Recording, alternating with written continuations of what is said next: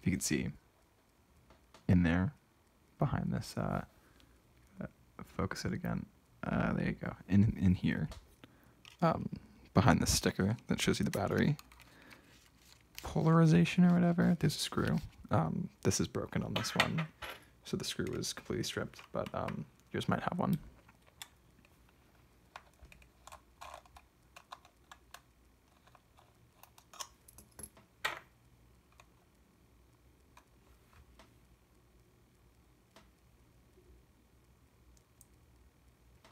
It's 1, 2, 3, 4, 5, 6, 7, 8, 9. Okay, great. You should have 10, but mine has 9. Oh. There you go.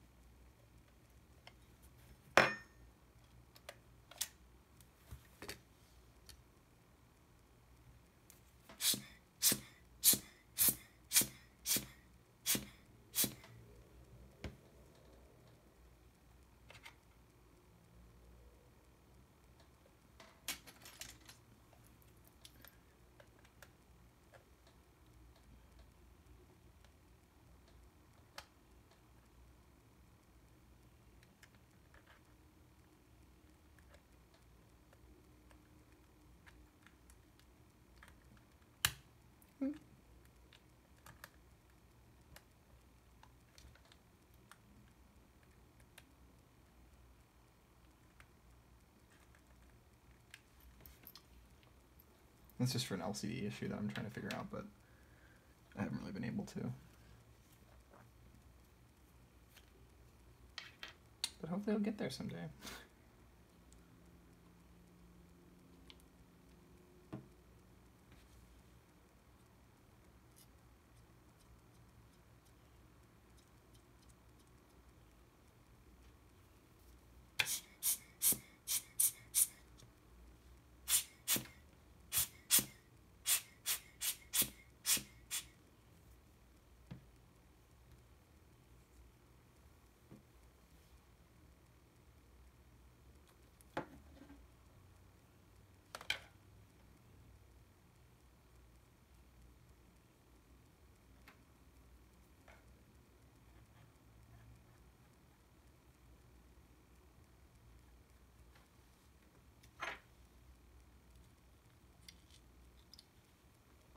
Probably off camera, yeah.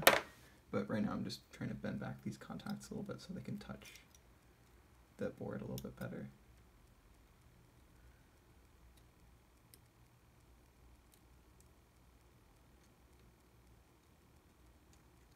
Unfortunately, they're actually starting to oxidize a little bit. But let's see.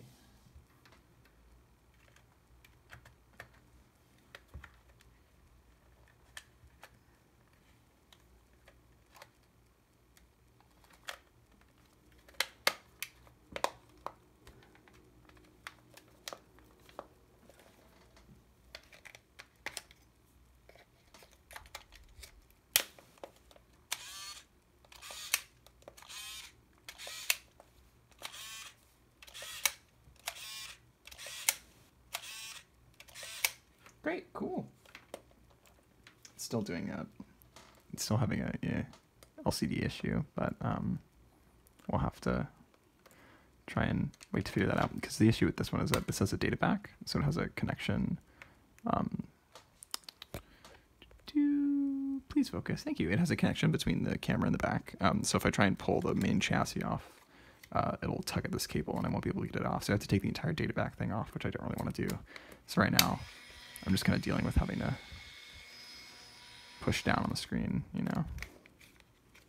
But yeah, if my phone doesn't run out of storage, I'll be able to show you how to put it all back together. But my phone will most likely run out of storage.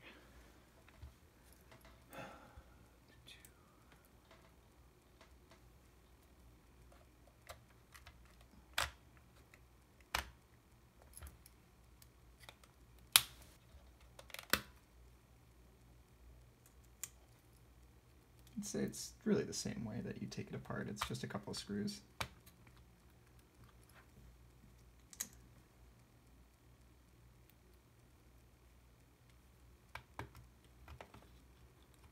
I also could be over disassembling this because the front plate requires less screws to take out.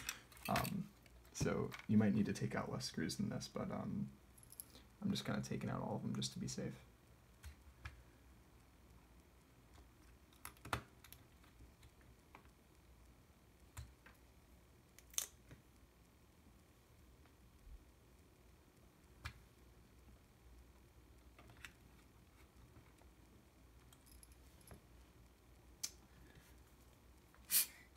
Also, I've had issues with dust coming in here in this area. So make sure there's no like little like hairs of dust there. Like even if you can barely see it with your eye, it's messed up a couple of my photos, to be honest. But yeah.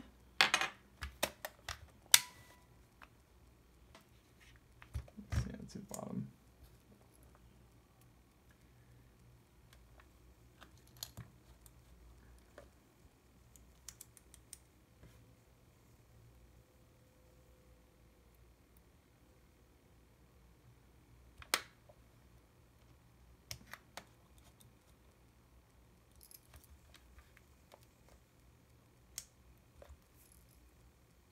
Really take care of which screws are going where, because a lot of these screws may look similar, but they have different lengths, and you really don't want to mess that up.